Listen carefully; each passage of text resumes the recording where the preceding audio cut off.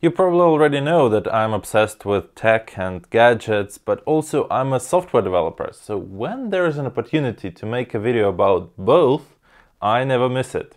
So Apple claims the iPad to be our next computer, and many developers wish to code on an iPad. Just imagine, while in the meetings you make notes with the Apple Pencil or you show a smart sheet directly from your iPad, and then you come back to your desk and you continue development on the same device right away.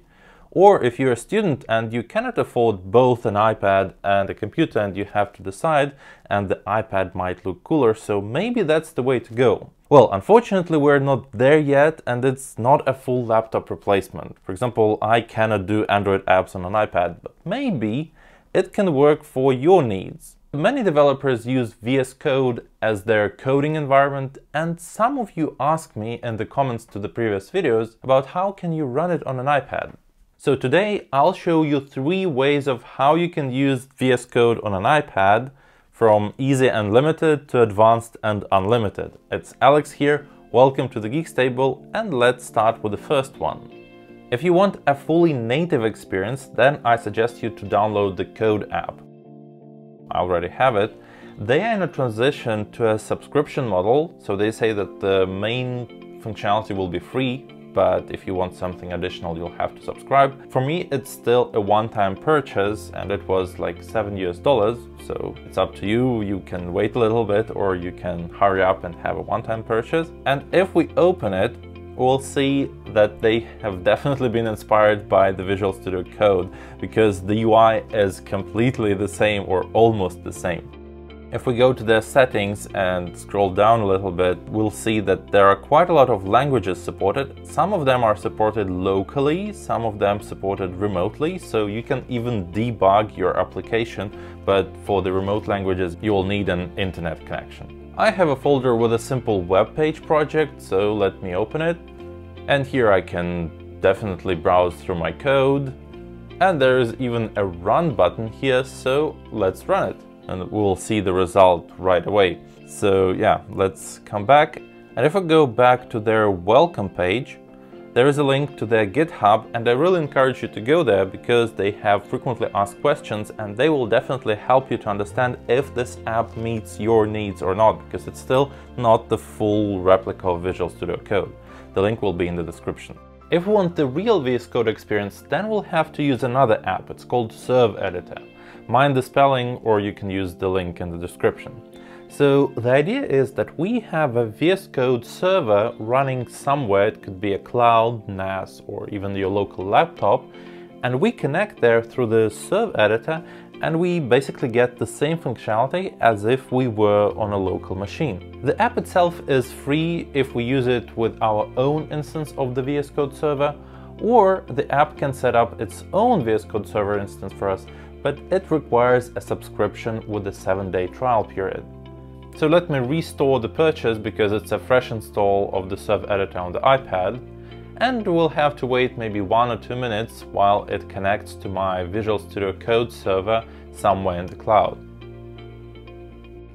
And now we have a full version of Visual Studio Code running on my iPad or through my iPad somewhere in the cloud, and I can use it the same way as if I were using it on my laptop. This is a good way to go if we don't want to spend a lot of time for setting it up, like take my money and give me a place to code.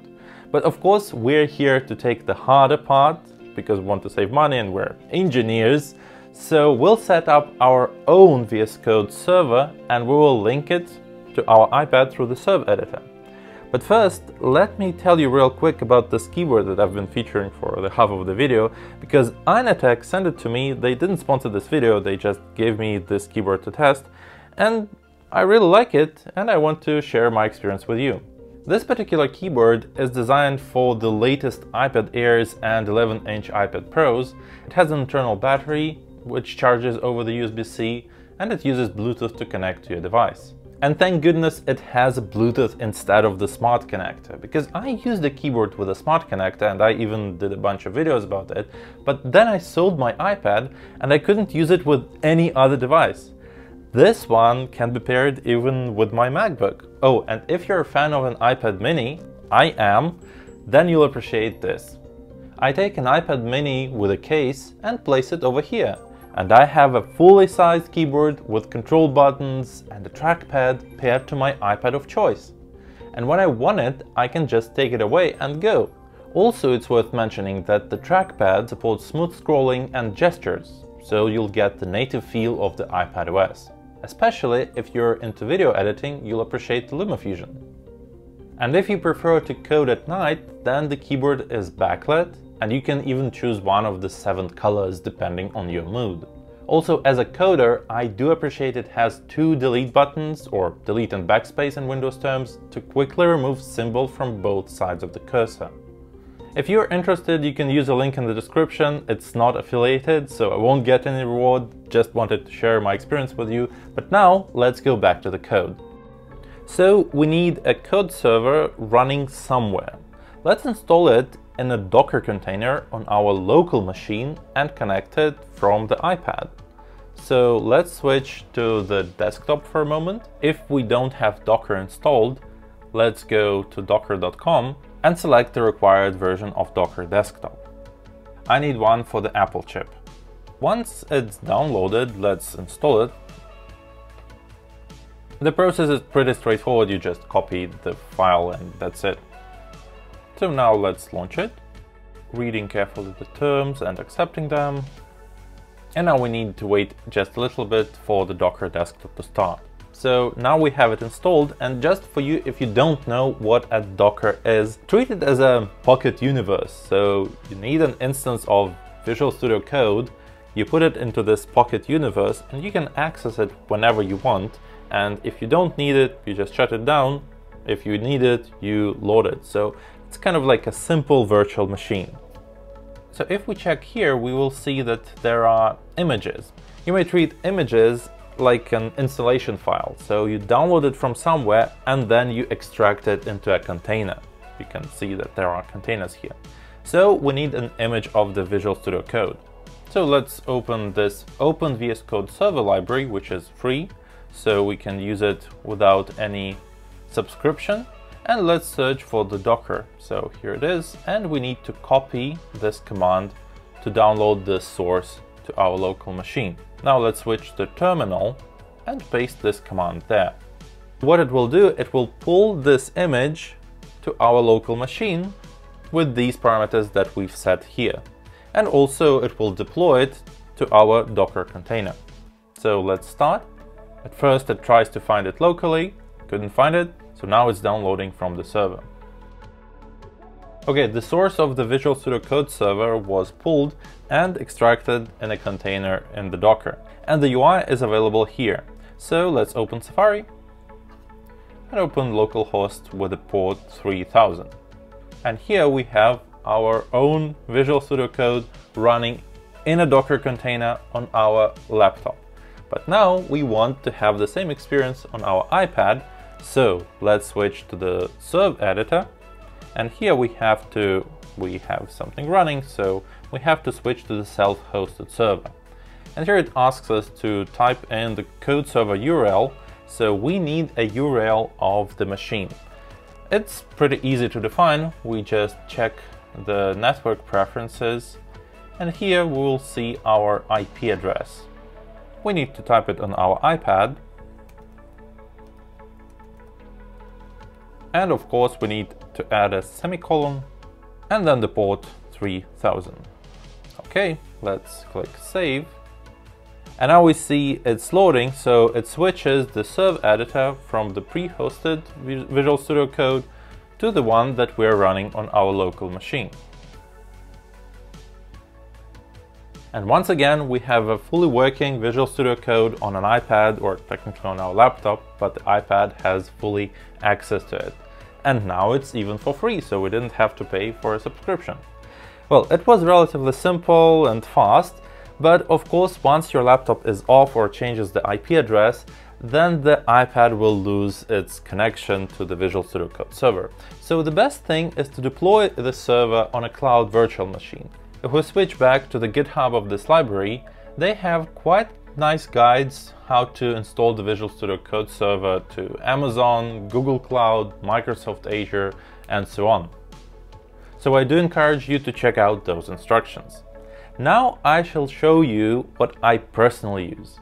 I have a home cloud from Synology that can run Docker containers and can be accessible over the internet. So if you have a Synology NAS too, you might benefit from this instruction.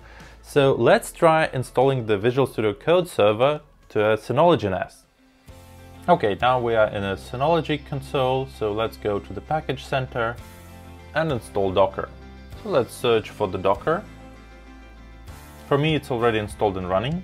So once you install it, let's go to the file station and check if the Docker folder is here or not. If it's not, then you might want to create it.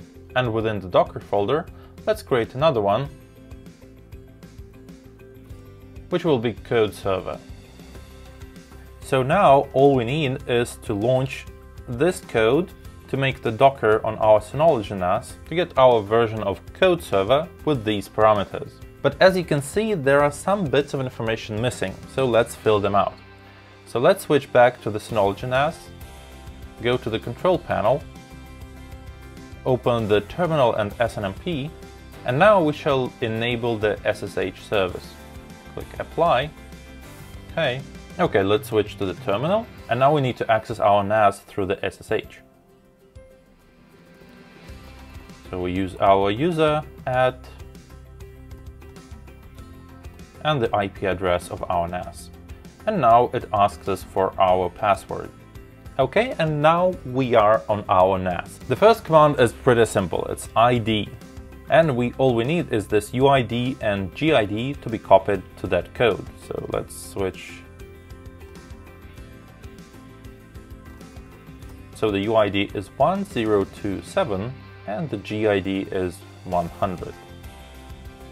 Now the time zone, I already know that it's Europe/Berlin for me, but I guess yours is different. So you need to go to the Wikipedia, to this link, it will be of course in the description, and check this TZ database name, and you need one of these. Now the password, I'll put the most secure password in the world, don't tell anyone. The proxy domain, so if you're already familiar with the NAS and you have a domain for your NAS that you can access from the internet, you can put it here and you can even do an extra domain. So for example, it's like alexsynology.me and you can make a codeserver.alex.synology.me. If you don't have a proxy domain, we can just remove this parameter, no problem. But if you're interested in this topic, I will add another link in the description where it will tell you how to install a certificate, how to access your NAS through the internet. It's pretty useful. And you can check the rest of the website. They have quite a lot of nice advice if you have a NAS from Synology. But okay, let's switch back to our code. The only thing left is the location. So let's switch to our NAS, go to the file station, and check the location of our codeserver folder. And we will put it exactly here. Okay, so the code is ready. Now we need to switch back to the terminal and run it. So this is a common error that you may have, and it's nice that we've bumped into it, so I will tell you how to bypass it. So it seems that we don't have enough permission for our docker.sock. So let's check what are the permissions now. It's 660, okay. So let's change those. Fine, we can check once again. Now it's 666, everything looks good. Okay, let's copy the code once again and post it here. Okay, it's unable to find the image locally, of course, because we don't have that image yet. And now it tries to pull it from the internet. Okay, and once it's done, we need to clean the mess that we've created. So we need to go and change the permissions to the folder as it used to be. Okay, let's check that it's fine. Yep. And now we switch back to the Synology NAS and go to the control panel and switch off the SSH service if we don't need it anymore. Alright, if we open the Docker container, which we have here, and switch to the containers, we'll see that our code server is nicely running over there. Now let's open it and check the local port. We will need it to access the code server. Okay, now we need the IP address of our cloud and this local port. Let's put it here, and it will ask us for the password that we've set there. So don't tell anyone. And we are in the Visual Studio Code on our NAS. But we don't want to have it on our Mac in the Safari. We need it on our iPad. Let's go and switch our self-hosted server. We have the previous one, so let's delete it and type in our IP address of the NAS, semicolon, and the port, which was 8377. And if we have the password, which we do, don't forget to put it into this field so that the serve editor could safely connect to our code server. Okay, let's click save. And now, in a matter of seconds, we should get our Visual Studio Code, with the same message as we had it here. And here we are, we have a Visual Studio Code running on a Synology NAS, and we can access to it through our iPad.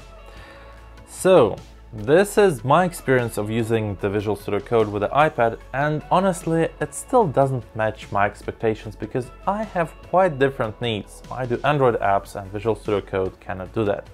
But I really hope that it matched your needs, and let me know down in the comments which of the solutions would you go with. Or maybe you'll be still waiting for the Microsoft to release the Visual Studio native app. Okay, thank you for watching. I hope it was helpful. It's been Alex, and see you at the Geeks Table. Bye bye.